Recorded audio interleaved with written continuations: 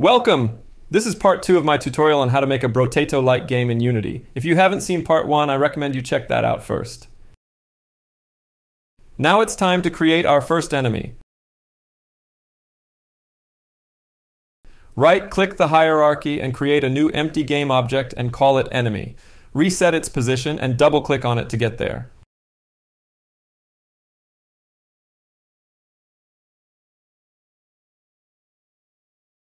Then open the sprites folder and drag and drop the snake sprite onto the scene. Create a new empty game object called sprites as a child of the enemy object. And drag the snake sprite as a child of the sprites object and call it body.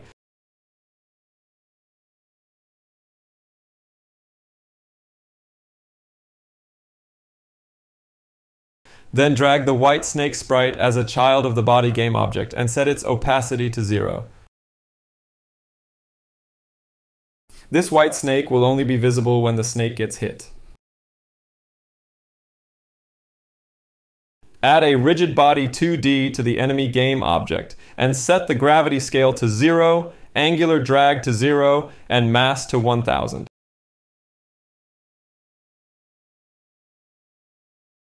Freeze rotation Z.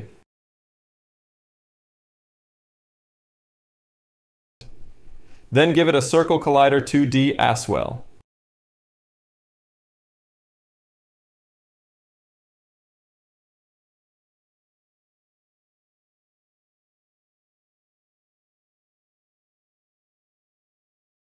Now we can test our scene to see that the enemy is there, but it doesn't do anything.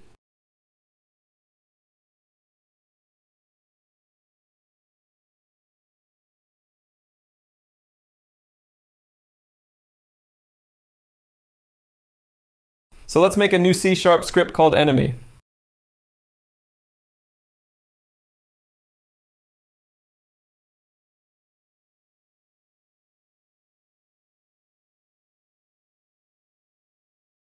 We remove the boilerplate code as always, and let's start making some fields. We need a serialized field integer called max health and set it to 100. Then we need a serialized field float for speed that we set to 2.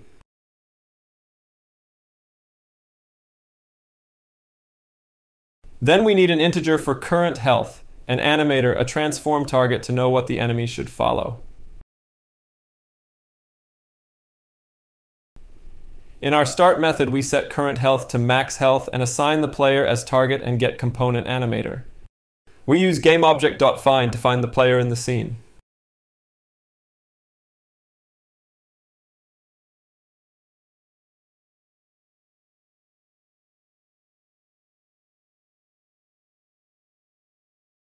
In the update method, we make sure that target is not null, and if so, we set the direction to target.position minus transform.position.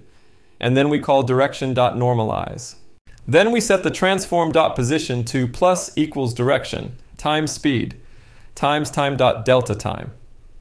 This code will make the enemy move in the direction towards the player all the time. Then we create a new public void hit method that takes a damage integer as a parameter. If the snake gets hit, we subtract damage from current health and call setTriggerHit on the animator. And if current health is less than or equals to 0, we destroy the game object.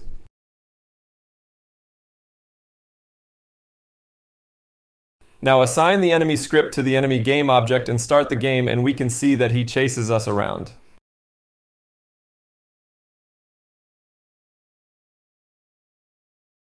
Wonderful, isn't it?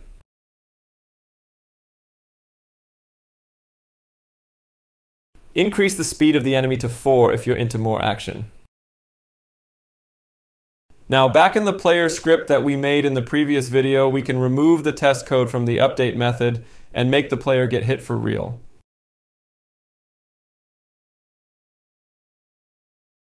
In the onCollisionEnter2D method, we try to get the enemy component from the object we collide with.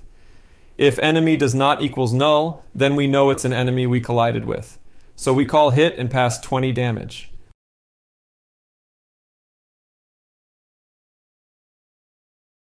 Now if we press play and collide with the enemy, we lose 20 health.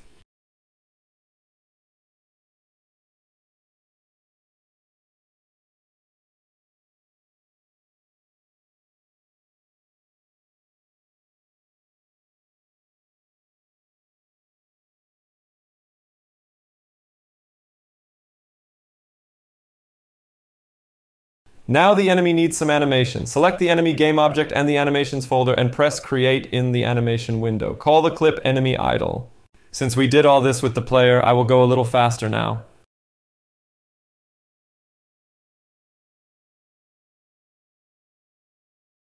Press the red record button, select the body sprite of the enemy, and after 0.10 seconds we make it smaller. Then we copy the first keyframes at 0 seconds and paste them at 0.20.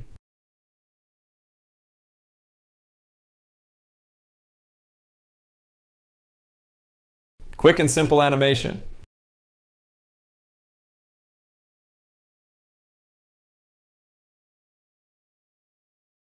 Now create a new clip for the hit animation called enemy hit. Press the red record button and select the hit sprite that is a child of enemy's body sprite. Set full opacity, and after 0.20 seconds we set the opacity back to 0. Make sure order and layer is set to 1 on the hit sprite so it gets rendered in front of the snake.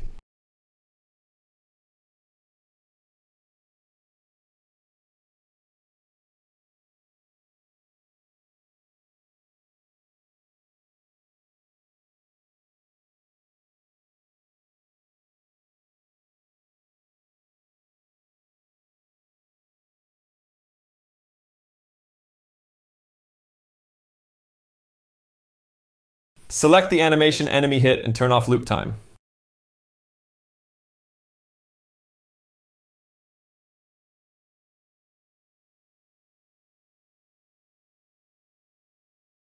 Now we will fix so the enemy looks towards the player, depending on if player is to the left or right of the enemy.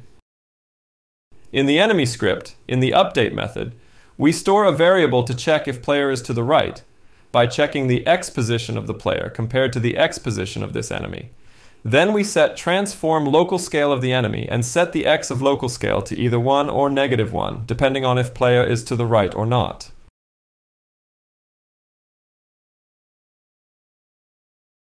Now we can see that the enemy flips correctly. And that's it for the second part of this tutorial.